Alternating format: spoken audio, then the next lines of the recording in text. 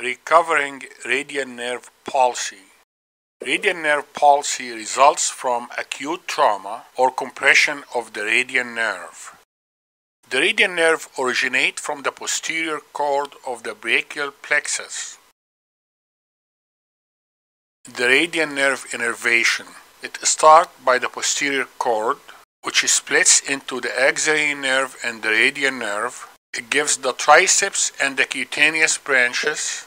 It gives the brachioradialis after that, followed by the wrist extensors. Then the radial nerve is split into the superficial sensory nerve and other branches that will include finger extensors. Injury to the radial nerve affects the function of the wrist and fingers differently depending on the area of injury. It can be high above the elbow, or it can be low around and below the elbow. The radial nerve supplies the extensor muscles, allowing for extension of the wrist and fingers. Here you can see some of the muscles innervated by the radial nerve. That's why high radial nerve palsy will cause wrist drop.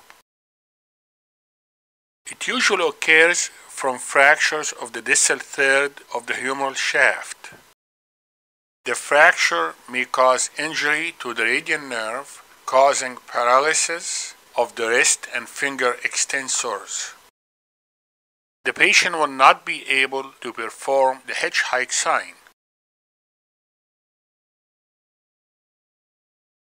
Low radial nerve injury usually occurs from trauma around the elbow, affecting the finger and thumb extension. A high lesion, usually above the brachioradialis nerve, causes wrist drop and loss of finger extension. In patients with radial nerve palsy, recovery of the wrist and finger extension is estimated to be about 1 mm per day.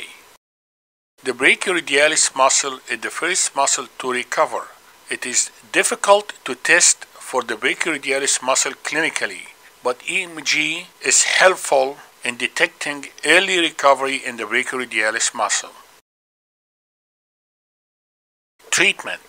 Explore in open humeral fracture, observation in closed fractures, order EMG and nerve studies 3 weeks after the injury. The brachioradialis muscle is the first muscle to recover. Repeat EMG if necessary.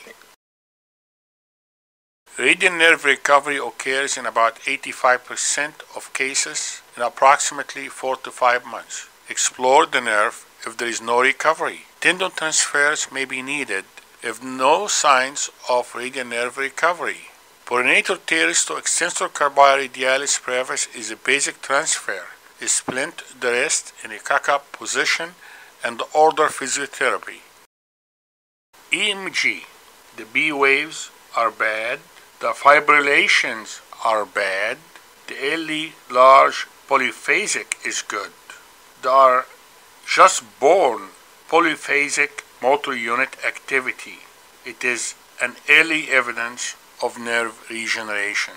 A good prognosis, no P waves, no fibrillation in about 3 weeks after the injury, but you find there are large polyphasic waves at 3 to 4 weeks. The bad prognosis, when there are small polyphasic units at 6 months after the injury.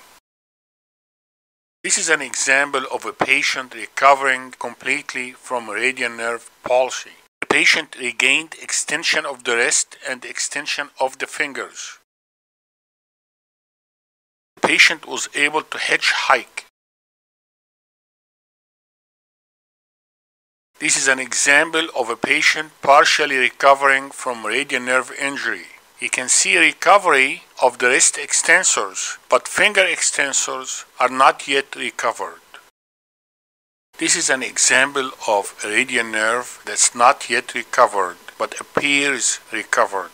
The patient appears to have finger extension. This is an inaccurate examination. With the wrist placed in extension, the patient cannot extend the fingers. That means the radial nerve did not recover.